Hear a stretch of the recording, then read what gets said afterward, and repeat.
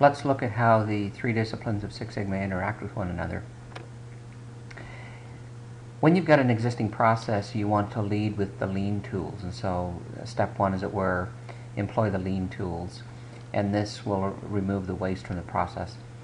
And once you've removed the waste from the process, that will expose the variation. So you'll go to the second set of tools, which is the variation reduction tools.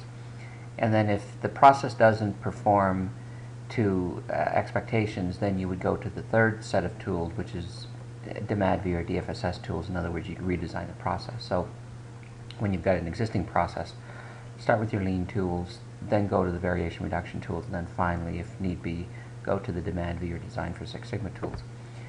When you've got a design or a redesign, or you're designing a new process, then obviously you want to start with the DMADV or the DFSS tools.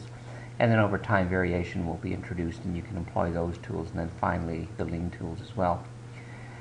So when you've got an existing process, start with lean, then go to the variation tools, and then finally, if need be, go to the DFSS tools.